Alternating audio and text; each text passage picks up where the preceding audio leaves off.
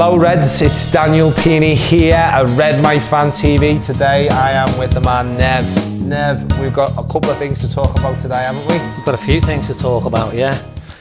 I suppose we go into the European groups, the European Cup. Champions League draw obviously has been made, and we have joined ourselves and found ourselves in quite, I would say, quite a favourable, preferable group draw. Would you say so, Nev? Not a bad group at all. Not a bad group at all.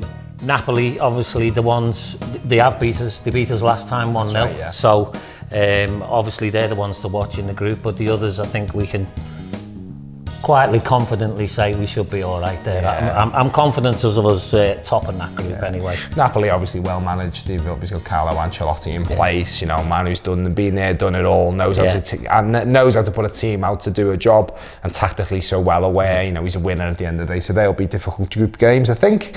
But obviously, when you look at the other teams involved there's Red Bull Salzburg and there's Genk as well. Genk, so So in terms of those teams, while I'm sure they're going to be competitive, we obviously go out there, be professional, do our own work, do the job, and hopefully that gets us through to the group stages. And you know what happens when Liverpool get through to the group stages. Hopefully it means another wild ride, and hopefully Istanbul on the horizon. Off we go again, number 7. But well, let's wait. Let's not count the chickens so early. Yeah, let's wait and see.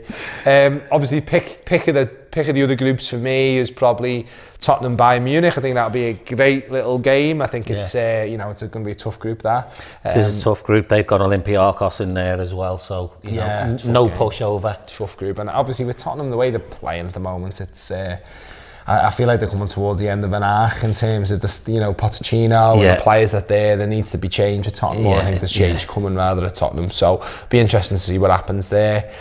For me, the pick of the groups is probably Group A. You've got Real Madrid in there, you've got PSG in there, and I believe Galatasaray and Club Brugge.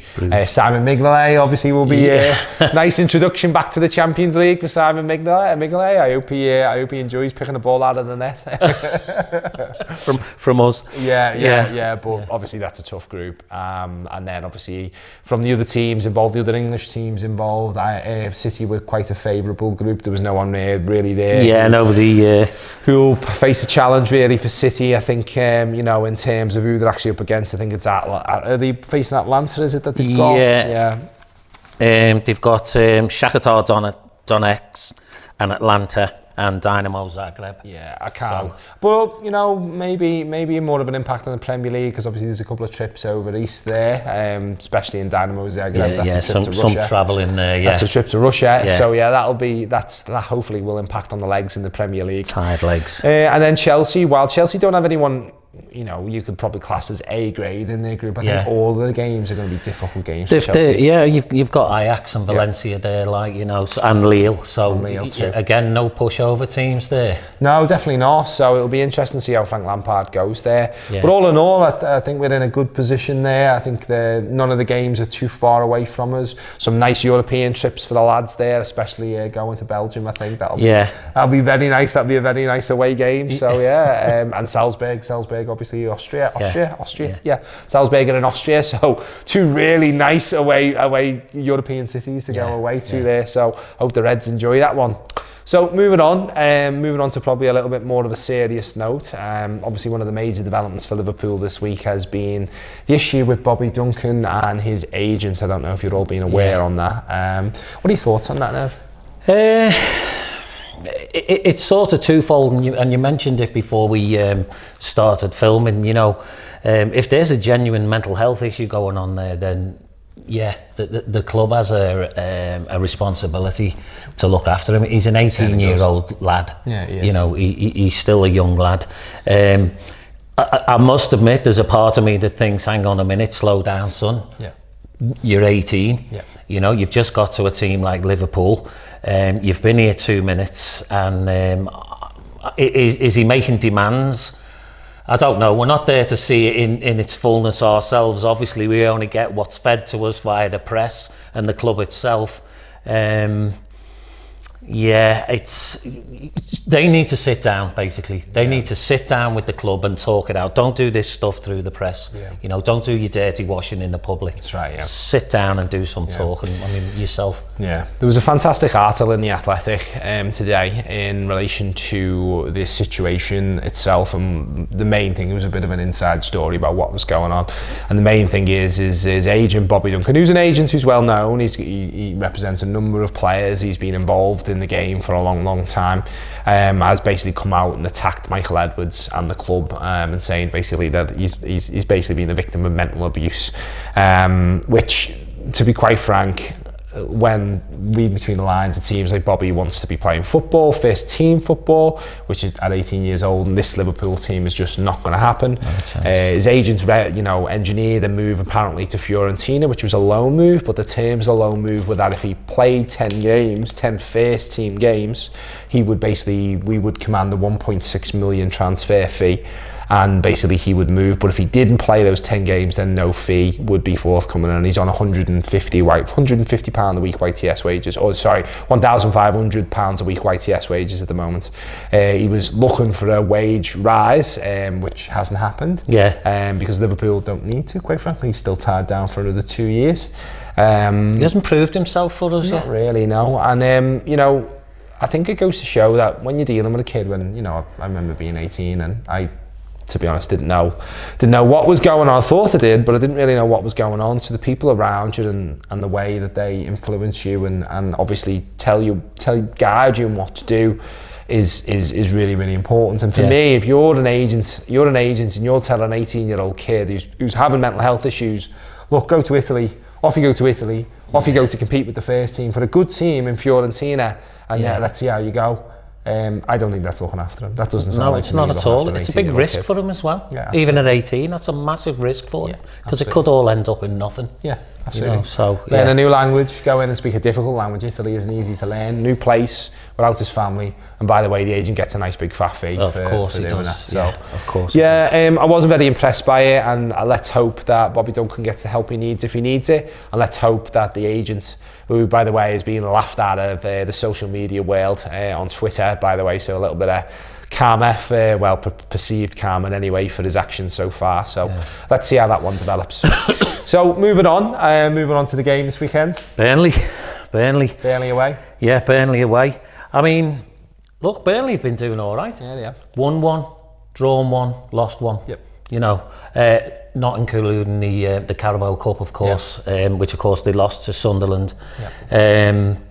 But that's got them in, where are they, 6th, I think? Yeah, sixth place. They're doing all right. So, and we're away to them. Yep. So, again, no pushover game, really. You know. You know what you're going to get with a Dyche team? You're going to get organised at the back. They're going to be compact. They're going to be aggressive up front. They're going to have Giles Barnes probably playing up front with Chris Wood. They're going to really try and Barrackers get the second balls, get the knockdowns, and look to capitalise on them and keep that really organised back four. The goal Milner scored, I don't know if it was last season or the season before, but that was actually a setup by Klopp in deliberately shooting and keeping the ball low from distance, because of the way that they set up and the way that they defend. So it'll be interesting to see if we replicate those tactics. I think we're probably going to see Lallana start. I think there's going to be a bit of a shock. I think we're going to see the I think there's going to be some changes for this one. Yeah, I think Lallana's going to start. I think Milner will start. I wouldn't be surprised if Gomez plays, and I think we'll be looking to battle those second balls. So you might even see Lovren come back into the team. We'll wait and see. I do not be surprised in the slightest if Lallana starts. I think he's probably nailed on for that game if he's fit. Yeah. Do you think we're going to keep that high line? Keeping it, you know, high up the field, letting them come at us. You know, I know we're inviting the long balls over, but we seem to be coping with that, you know, and expecting it almost, you know, with them playing out from the back, which everybody seems to be doing at the moment, you know, with the new rule. The high line obviously is about VAR. It's about VAR. It's about that decisions now can be examined to the microcosm, and that we are confident enough that we will stop more goals than we concede using a high line before. Yeah. Now, don't get me wrong, I think what we're probably going to end up seeing is teams getting wise to it and breaking from deep. You will see a third runner breaking from deep and trying to beat that far trap. But, you know, if you've got the recovery pace of Gomez, Virgil van Dijk, and we know can put the afterburners on, and Matip's no slouch, as we've seen with Aubameyang, which I think surprised everybody the other day. You know, I think we'll be confident that we'll probably stop more goals than we concede. And let's be honest, isn't that the most important thing? Absolutely, yeah, you know. And the keeper's doing all right. We don't need to mention what happened the other day. It was a one-off, you know. He's doing absolutely fine. Yes, we want Alisson back, but he's doing okay. He's holding his own at the moment, you know. So, and I think the players have got enough confidence in him, you know, to trust him. So, no, I'm confident that we can do it again. I mean, we're just playing so solidly. We're playing so tight. And as you said, the likes of Gomez and Trent, you know, firing forward and then tracking back, you know, with this high line, it's working for us, like, you know. So and I think we're going to see the best of Trent in the next couple of months. I think he more than any of the other players has been struggling to get to grips with the pre-season demands, you know, the rigours of Klopp's training, which is obviously about later in the season. It's about being fit for later in the season, not just now. So I think probably come the winter period, we're really going to see Trent do well for us. So watch this space on that. And don't be surprised if you see more winter breaks, more short breaks away. If we get knocked out of any of the cups, or when time allows, we'll probably go off and do some pre-season work. So so looking forward to Burnley this weekend. It's going to be a tough game. Nev, what's your prediction for that one? Prediction? I'm going to go 2-0. 2-0? 2-0, yeah, to us, obviously. We've been conceding goals, so I'm going to go with a 2-1. Tight 2-1 or 3-1 again. I think we'll probably concede again. We might even concede first, but back the lads to power ahead. Far too much for Burnley. So some good news. Some good news, Virgil. And Alisson as well. Alisson Becker, to say the least. What were the awards? European UEFA, Player of the Year. UEFA Player of the Year, so that was for his performances in European football. Virgil van Dijk was ahead by a country mile. I believe the voting difference to Messi and Ronaldo was over 100 points. There was 100 points between him and Messi, and 200 points between him and Ronaldo. There you go. Give or take a few, but we literally have the best centre back in Europe right now, and I would probably say arguably the world. Arguably the world. We should be very proud of that. And Alisson Becker was also made goalkeeper of the tournament last year, Champions League tournament. And the good news is he walked up and down the steps to collect his award unaided, no problems whatsoever. So it's good to see that Alisson Becker's walking around, and that's absolutely fantastic. Should be an interesting game this weekend. I'm looking forward to it, Nev. I hope you are too. Very much so, We just want to let everybody know that basically Jamie Webster of Boss Night in Liverpool, which if you have not had a little look, have a little look online at Boss Night, is coming to Perth on the 28th of November. Tickets are £25. It's going to be in the city centre, I believe, at the Pan Pacific. It is basically about lots of Liverpool songs, Liverpool FC songs, but also songs from the city of Liverpool. Jamie is no rock star, but he is a man who's going to get people going. He's going to be a man who gets things going. So it's going to be fantastic to be able to celebrate with fellow Liverpool fans, have a proper Perth Boss Night. Yeah, he's going to get the room pumping. It's going to be bouncing. It's going to be, I believe it's a Saturday. I'm not quite sure, but I believe it's a Saturday night too. So, you know, come along, get yourself some tickets because it's going to sell out fast. Get involved because I tell you what, it's going to be a cracking night. And I suppose that's about it from us for tonight.